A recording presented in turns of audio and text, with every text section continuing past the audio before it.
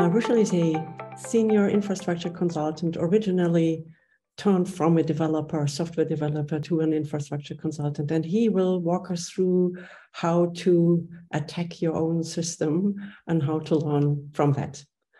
So, Rushil, please go ahead. It's your stage. Looking forward.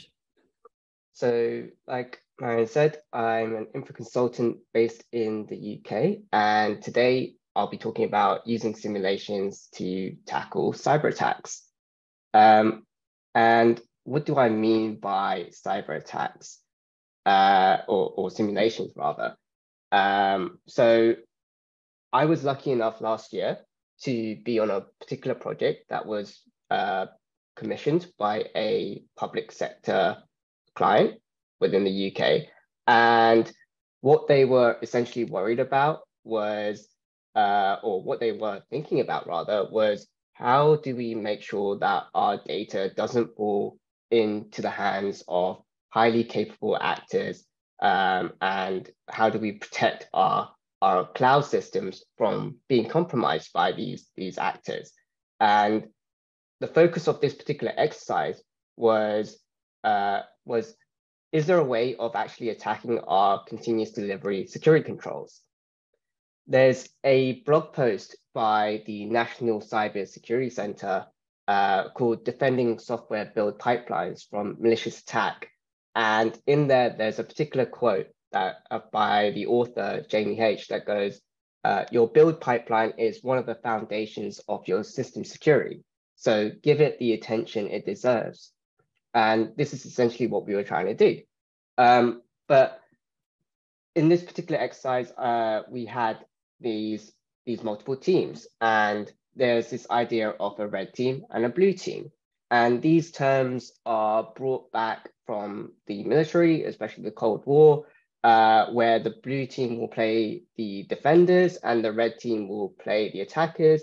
And you would go ahead and simulate different war scenarios to figure out how to best protect your country, best protect an area. And this idea sort of transcended into cybersecurity, where you have a blue team and a red team. So for our simulation, we also followed this same pattern. We had a blue team, which represented a typical but good agency team, digital team. And what they were trying to do was build out a public cloud application.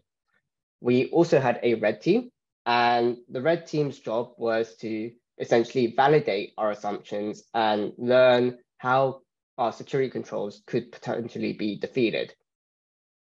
We actually also had a third team, and this consisted of our stakeholders. And this just included any of our interested public sector clients, subject matter experts, and any other interested parties.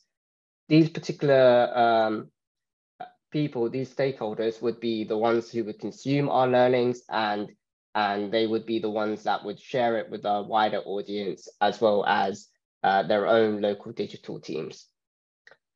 So, like I mentioned before, the purpose of this particular exercise was to research the security boundaries of a public sector client and the system that they had in the cloud. And for this to happen, we would need to base our system on the best practices. This included National Cybersecurity Center's best practices. And what we were trying to learn is, or answer is, how practical are these patterns? But why the cloud? And to understand this, we have to go back around 10 years. So around 10 years ago, we had a policy introduced by the government. And this was the cloud first policy, as you can see in the screenshot on the right. And this particular policy has led to more public sector applications and services being deployed to the public cloud. These particular departments hope to realize both, the significant security, the cost, the availability benefits, and also accelerate that shift away from legacy technology. And this is something that's true across the board with enterprises in all sorts of different sectors. So it wasn't just limited to our public sector clients, but it was something that we were seeing across the board. And as more and more of these enterprises and these businesses are adopting the cloud, it becomes even more important to understand what are the limits afforded by our cloud security controls. So we have a bunch of new technical and management paradigms that are being brought in, which will allow us to promote software changes and features into production super quick. And this could be using things such as a continuous delivery pipeline or infrastructure as code. Finally, and this is sort of specific to the public sector, but a lot of the information that is created or processed by them is classified as official. What do I mean by official? By official, I mean it has damaging consequences if this is not kept secure, but the data itself is not subject to a heightened threat profile. So what the hypotheses that we had for this particular experiment was that the security concerns for official information and services would be well met on the condition that the controls that we put in place were implemented competently, and that we also wanted to make sure that this exercise would support that. However, we also want to go a little bit further and test the robustness of such an approach to a heightened threat profile. And this would lead us to some assumptions about the attackers and the kind of resources that they may have, as well as elevated capabilities. And this would be consistent with a heightened threat profile. So using some of the security controls we select, we could find out if our cloud pipeline could be made more robust and whether it is penetrable by an attacker of this particular nature. Now, there are a ton of threats in a system, and we could spend forever trying to cover all of them. So it sort of made sense for us to have some principles in place. And this will help us focus on some scenarios that would give us some valuable insight. For the project in general, we were looking to find or discover scenarios that would teach us something new about a security control and how it could possibly be speeded. The second principle that we were looking at was about implementing the platform itself. So for us to research known security boundaries, our Blue team would need to implement a test platform. And again, this will be based on published best practices, such as those published by the NCSC, the National Cybersecurity Center, as well as the AWS well-architected framework. Finally, our last principle was focused on communicating our learnings. Our key audience for our learnings was the public sector client, who would then want to empower their local technology team to deliver secure systems. And this could be through code snippets or a write-up of our particular technology stack. To help us narrow down some of the areas to focus on, we ended up putting this into 3 phases. Our first phase, initiate, was to figure out the scope and plan out different elements of this particular exercise. Our second phase, the explore and build phase, would include some evaluation of the public cloud options. We would start building the foundation and the configuration of the public cloud infrastructure, the delivery pipeline, as well as the service environment. And finally, the third phase. This would include the attacking, the learning, and the refining of different scenarios. And this would allow us to address those different scenarios that we came up with. This phase definitely involved the part where the red team would try and break the blue team's infrastructure and pipeline, and also the blue team's continuous efforts to respond to these attacks by putting in things that would actually defend against it. Now, it's super hard to try and do this all from scratch, so we decided to make some personas. And this would be something that a typical public sector client team may possibly look like. So with that, I'd like to introduce you to our fictional UK public client, the Creative Licensing Agency. Now, the Creative Licensing Agency is an agency that administers creative licenses to creators of all types.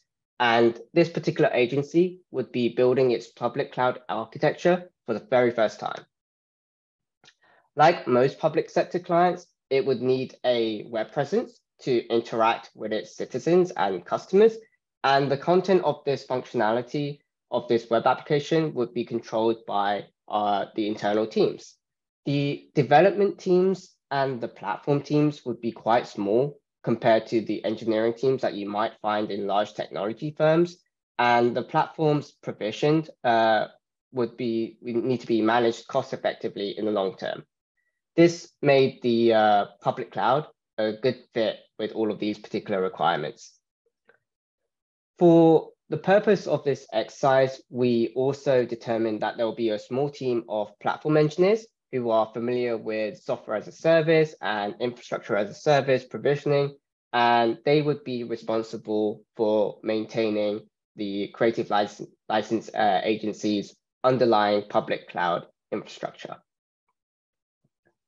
There would also be a team of web engineers, and these engineers would be familiar with web technologies, and they would be responsible for coding and maintaining the web presence.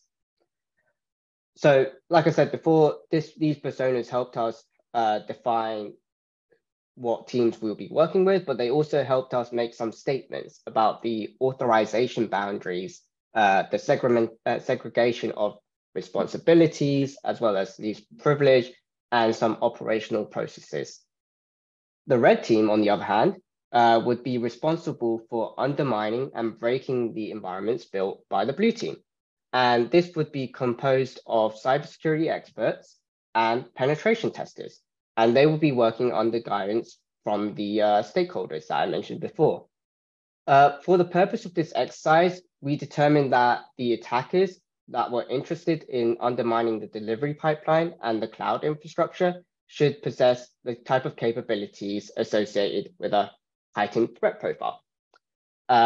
So although a heightened threat profile isn't necessarily associated with the official information and services, which is what makes up the majority of data handled by a public sector client, the project team wanted to test the risk boundaries in this particular exercise. So for the red team, we can assume they have some significant technical skill and that they have an elevated threat capability. And this is in line with an attacker that is working as part of a well-resourced offensive operations team, and that a team that has access to extensive technical experience and education. We also wanted to examine scenarios where earlier access, persistence, and influence tactics provide a launch pad for an onward exploitation. So this would lead us to explore the following tactics. The ability to take control of a software development workstation. So we can assume that a red team could achieve this by the result of spear phishing campaigns or using a drive-by download or using a browser exploitation. Complete access to source code. So we can assume that the red team has spent months having a successful and exploring and discovery by the attacker themselves. And finally, we have the influence, the ability to influence developers by taking malicious actions, and whether that's by coercion or more likely taking control of developer accounts and identities within that delivery infrastructure. Great. So we've got our personas set in place. We know who they are. Let's get on to the initiation of building our cloud infrastructure. So I mentioned before, the subject matter is super large and there are so many trade-offs to navigate, especially since our resources were limited.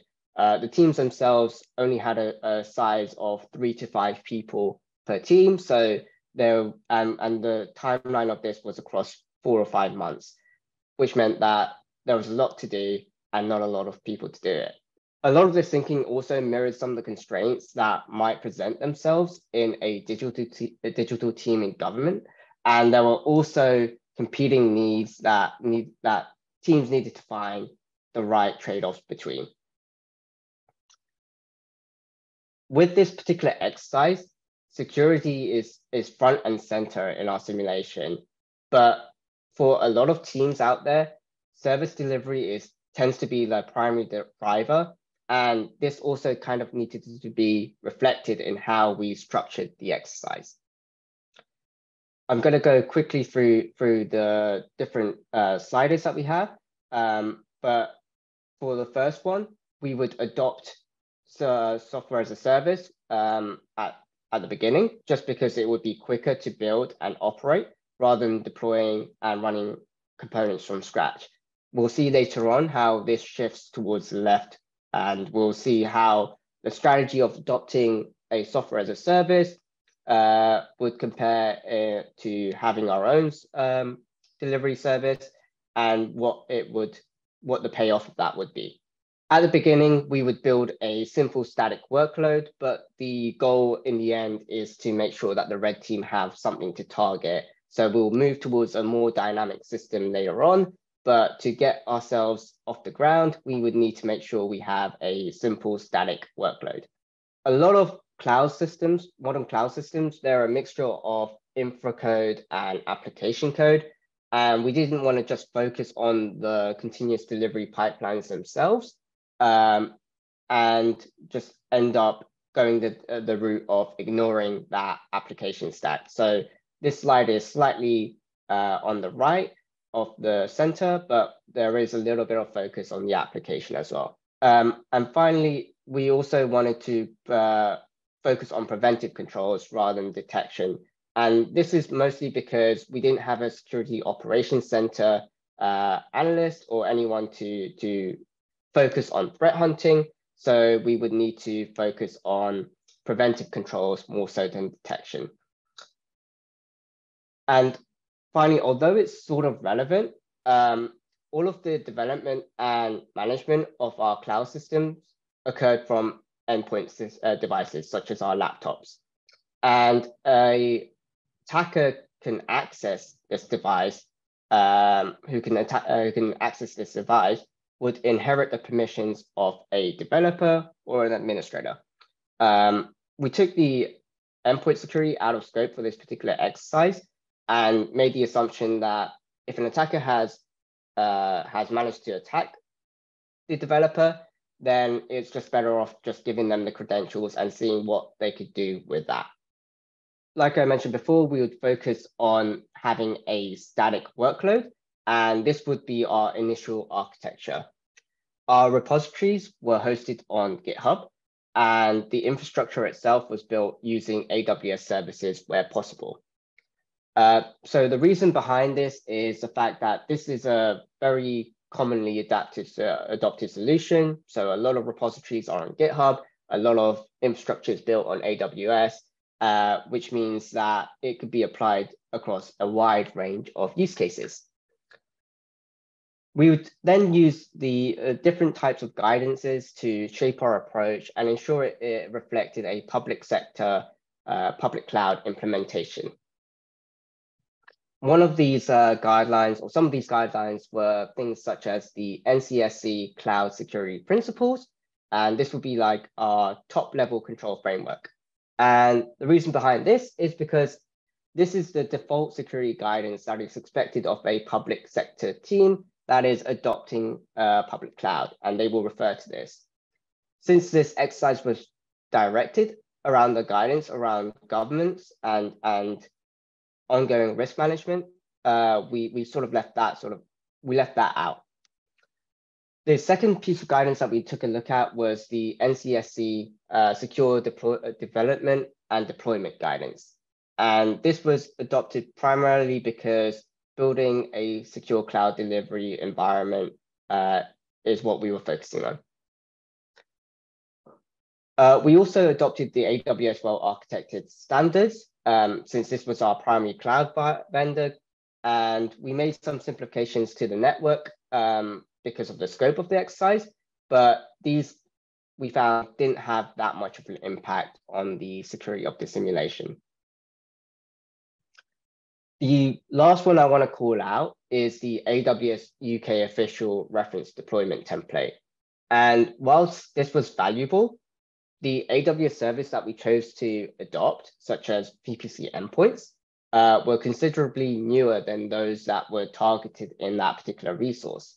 And also the AWS UK official reference deployment was written in CloudFormation, and we decided to go with an alternative configuration management engine with Terraform. So having done all of that, we had laid some of the foundation of what we could potentially build. And like I mentioned before, we were hosting our repositories on GitHub. With GitHub, you have the possibility of using GitHub Actions as their software as a service. And we decided to take that up. So our pipeline initially would be GitHub Actions. We also implemented AWS Control Tower, or adopted it, and made use of it in multiple ways. Something that came out of the box with Control Tower was AWS single sign-on, and this allowed us to provide users with access to all of their assigned accounts and applications from a single user portal. One of the huge benefits of this is that users are issued with temporary credentials in each session, and this reduces the risk of human error. It reduces the potential attack surface, especially rather than having multiple IAM users or having static credentials stored in on a file. We also enabled AWS Guard Duty in all of our regions, and we also complemented this by having service control policies, SCPs. And one of the SCPs that you see on the right-hand side, the screenshot, is denying an IAM user from logging in to the console. And this was done to complement the fact that we were using AWS single sign-on. There were other SCPs that we created, such as denying access to root in the child accounts, and disabling all the regions that were not being used, such as US East 2 or something like that. Instead, we would only enable the region in London and in Ireland. One of the things we found was that some of the AWS services didn't really fit together that well. And as teams our teams sort of had to work manually to integrate some of these services and modules. And by doing that, there's a little bit of potential to create some vulnerabilities between those services. The other thing we found was using Terraform modules allowed our team to get up and running quickly. But for example, one of the modules, the VPC module, hadn't, it might not leverage some of the recent AWS offerings, such as AWS Network Firewall, and needed a little bit of modification to the actual VPC Terraform module. So what did the red team find? So with this simple setup, the red team actually managed to manipulate GitHub Actions to be able to actually extract the secrets available through the pipeline. And this actually included stealing some AWS access keys. The way they were able to do this was by modifying the pipeline code to output any secrets in base64 and then decode that once they had the log output. It was super interesting to see that. But at this point in time, we'd also actually given them access to push straight to the repository and may be prevented by using PRs or code reviews. So that was our first scenario. And we would now move on to exploring and build. And again, this would be where our trade-offs sort of shift a little bit to the left. So having the red team exploit our credentials through GitHub Actions meant that we could find a gap between GitHub and AWS, and this would be a soft spot. By that, I mean the AWS account would then end up being a good boundary for us to try and protect.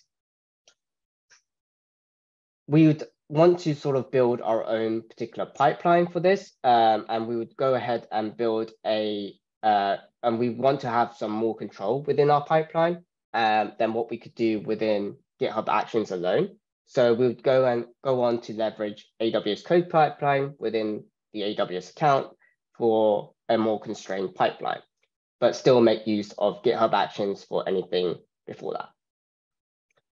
We also want a more realistic and dynamic system, which has some data available.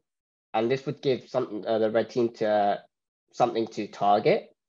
And finally, we would want to have some applications loaded, which has some sort of back end and front end. And for this, we went with ECS. However, it was we had the choice between a Lambda architecture or a Kubernetes service. Kubernetes would be a bit too complex at this point in time, where we had a small team, and a Lambda architecture took away some of the attack surface from Docker and a long-running service, and we wanted to explore that. All of these are very common architectural choices, and we decided to go with ECS just because it would give us a little bit more of an attack surface and generate a few more learnings. So our architecture ended up looking a little bit like this once we followed through with some of the decisions. We added this idea of a trusted pipeline that would allow us to give us some security control, but still allow the development team to log in and to the AWS environment in order to get some feedback and output from their build. This helps check some of the boxes from the NCSC Secure the Build and Deployment Pipeline guidelines, such as ensuring that the deployment pipelines cannot be bypassed or reordered. And we could either achieve this architecturally or by carrying out cryptographic signing and verification at each stage. The other checkbox is to avoid self-policing. By that, I mean the pipeline should enforce rules that define whether the code is accepted or rejected by the deployment. Every week, we would have an in-depth collaborative workshop, which would look into some of the granular technical threat model of our architecture. And this was super useful to try and find out what other scenarios we could generate for the red team to attack. This was an iterative process, and it would help us with the ultimate aim of finding out how the red team could try and extract the content out of the RDS database. We also identified having a complete takeover of the AWS structure as a goal for the red team, and assumed that the red team would be able to evade detection, at least at first. So we can break this down into two steps, right? And categorize it according to an attacker workflow. So the first one would be the initial access. And these are strategies that are leveraged by the red team to try and get a foothold into the system so that they could be more efficient and effectively escalate privilege into the data that they're more interested in. The other step would be onward exploitation. And these are subsequent steps that are taken to move laterally and escalate privilege into parts of the system that contain sensitive information and services, and then extract them. So one of the things that we learned from this was we introduced policies as code, and we applied this within our trusted pipeline to help us detect any misconfiguration in our Terraform files. These were rules that governed the behavior of a software service and allowed decoupling of the policies and the software service. We also allowed the policies to be updated independently from the software, which meant that it was decoupled. And the rules themselves were written in Rego, which had a very interesting learning curve. And they use Open Policy Agent as the policy engine. The trusted pipelines that we brought in allowed us to perform additional checks on all code, and it helped reduce the potential blast radius of malicious code entering the primary pipeline. Our trusted pipeline had conf tests, semgrep, CFSec, and checkoff scans running within that pipeline. We managed to catch a lot of suspicious code, code, but it was not foolproof and needed to be supported by additional capabilities and policies. Finally, phase 3, attack, learn, and refine. So for this, we have 3 scenarios that we want to talk about. And the first one I want to talk about is what happens if blast radius gets through the application, into the web application. What is the blast radius?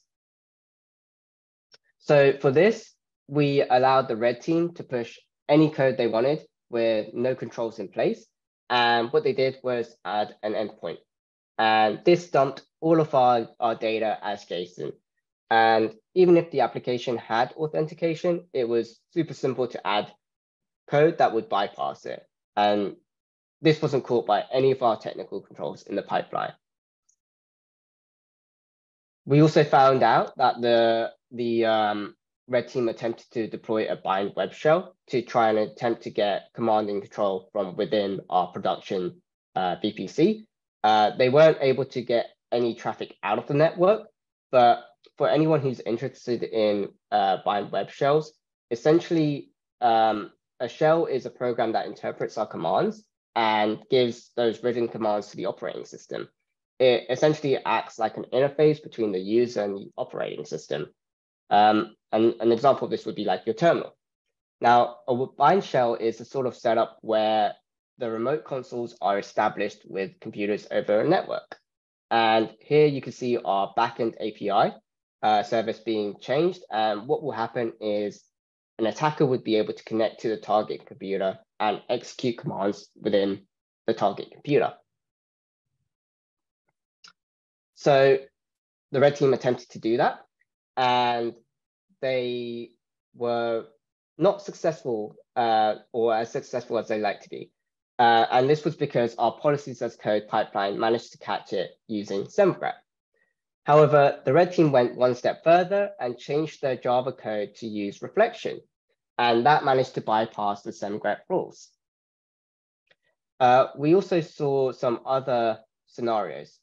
So the next scenario is what happens if bad Terraform gets through the pipeline. So assume that the bad Terraform gets through the pipeline and is deployed. What is the blast radius? So here we have some Terraform, and essentially it's using the external provider to execute a shell command. And what this command will do is it will access the ECS metadata service and ask for the access keys and extract the access keys. So this is what happens when this gets executed. We find that here we're running AWS STS get caller identity, and you can see that we are the pipeline. And since pipelines tend to have elevated privileges to allow them to do what they need to do, this is bad, right? But what we were able to do after that, after the red team had managed to push this code through, is write a policy to try and defend against this. Policies as code ends up being a cat and mouse game where the blue team responded to the red team, and this particular policy would prevent any provider from being used unless it was AWS or random. The final scenario I want to talk about is what happens if we have a malicious developer. What would the blast radius be if that developer was an evil developer? And this was a fun one to think about because of the fact that you got to think about your evil self and what particular controls were effective. And what we found was that the evil developer could essentially commit a file that was written in JSON, and it would bypass all of our rules. And here we can see this actually being executed, where it outputted the AWS access key and the secret key. So this is all well and good, but a terraform.json file would be pretty suspicious if you have a pull request or a code review. So how do we make that exploit look a little bit more stealthy? And so we have this Terraform resource here, and this is a standard Terraform resource. what it would do is essentially set the string to be a particular password based on the random provider. And this would be set for the database password, for example, an RDS instance. And here we have the same resource. But what we've done is we've put some quotes around it.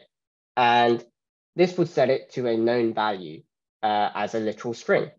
And if the attacker can interact with the affected service, for example, RDS, they might be able to log in and extract confidential data. What about overriding application pages? So here we have a listener rule, and we are changing the message body to be a single file. And when someone was to sign up on this particular form, they would be sent to the attacker server. However, this involves two particular files being changed and two commits, or one commit, and it could be noticed quite easily. We could try and make this exploit a little bit smaller by using a HTTP provider, but once again, this particular provider would be blocked by the rule. So the footprint could be decreased if it's not for the security controls in place.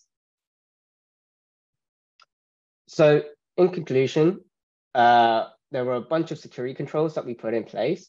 And the first one I want to talk about is identity and access management. And this referred to the controls around authentication and authorization of the developers and administrators with access to the system. And for this, we ended up using AWS SSO as our primary driver of adoption and using least privilege to protect that. The second one was the account structure and SCP and service control policies. And this referred to the segmentation of workloads to help prevent the escalation of privilege into our crucial components, such as the databases or the cloud admin interfaces. The third security control that we talked about was policy as code and pipeline tests. And this just referred to additional testing that was focused on security. Additional tests and constraints that are added to the delivery pipeline, which focus on our infrastructure activities, adds an additional constraint and the ability to detect. The fourth one is detection, response, and threat hunting. So we didn't really talk about this in too much detail, but we talked a little bit about AWS Guard Duty, which did a lot of our detection for us. This exercise could definitely be repeated with a dedicated threat hunting team. For the most part, we let AWS Guard Duty pick up on any particular threats that it could find.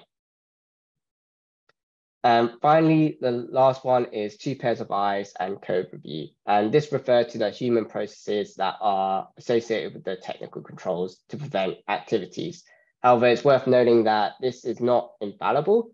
If someone this relies on people being competent, not being on a Friday afternoon where they might be kind of sleepy, or perhaps even having, not knowing that this change, if it's part of a much bigger change and some change slipping through. And then one thing I mentioned briefly was the control and hardening of the endpoints, and due to the constraints, it was sort of placed out of scope. But it's important to also mention the endpoint security as well as getting the assurances of security of underlying services provided by a cloud provider. And with that, I just want to give a quick shout out to our client and my fellow Red Team and Blue Team members. Thanks. Thank you, Rushil. That was really interesting. So we have one question already with regard to your talk. Can you share your best practices? You just mentioned, for example, disabling root access for IAM users. I would love to run those with our security and platform teams. Yeah, so we did this by enabling service control policies. And obviously there are other service control policies that you could put in place. We can actually find the code snippets that we did for this on GitHub. It's under github.com/tin tulip, tin like the metal and tulip like the flower. And what the reason we actually found this was part of the NCSC blog posts and guidance within that. So a lot of those guidances could be found in there. Okay, thank you. Which scenario did you like most, or what was the most fun, or from which scenario did you learn the most? So I think the most fun one was when we got to think about ourselves as evil developers. Like if we decided to go bad at any point in time, how do we bypass our own controls? I think that was the most fun to think about. There are tons of places, especially if you're in an elevated position within the platform team. And if companies end up having this idea of a single platform team, because building a platform requires a lot of investment and resources to try and find that particular configuration. And with a shared platform team providing that principle, allows you to have the economies of scale, but it also provides that single high value target. So having a team that could potentially be turned evil or even be offered money from a potential attacker to do malicious things, it's good to know whether those activities would allow you to bypass any security controls you put in place. Okay, thank you. Have you applied some of the learnings already on other projects, and how did you do that?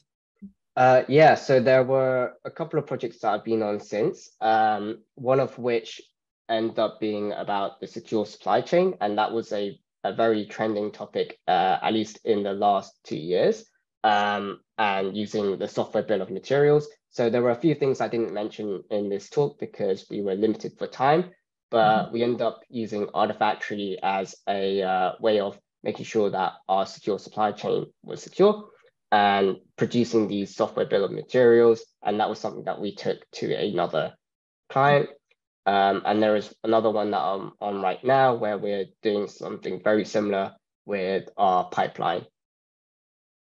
And yeah, there is a more generic question whether Thoughtworks have regularly talk about cybersecurity throughout the year. Is there a specialized section at Thoughtworks who support projects emphasizing cybersecurity? Yes, we have. I will collect some information about that later on, but maybe you can add also something. So I'm not sure about external talks that we have within Thoughtworks, but I know internally we tend to, at least in the UK, we have a monthly meeting, which is like a roundtable. I can't remember what the actual calendar event itself is called, but essentially every month, a group of the security champions on a bunch of different clients will get together, talk about what sort of things they're going through, what ideas they're thinking of implementing, and issues that they might be thinking about with our clients' security. Yeah, and I also know that we have our colleagues in India regularly host InfoSec talks. As I said, I will try to collect this information later on. Then the last one, did enabling the strict security policies affect in any way the development teams in their ability to create new deployments and to be more self-sufficient without root access? If yes, what was the solution? Kind of, yes. In terms of we tried to make the developer team a lot more self-sufficient. It's also worth pointing out in this particular case, the development team and the platform team were both controlled by the blue team members. So it was harder to say on this particular exercise and simulation what the effects of that could have been, especially if it scaled out a little bit further. But we tried to make everything as self-service as possible and assume the role of a developer. So essentially taking one hat off and putting another hat on as a developer and try and do things without trying to elevate your privilege to a platform engineer. But for the most case, we try to make it as self-service as possible.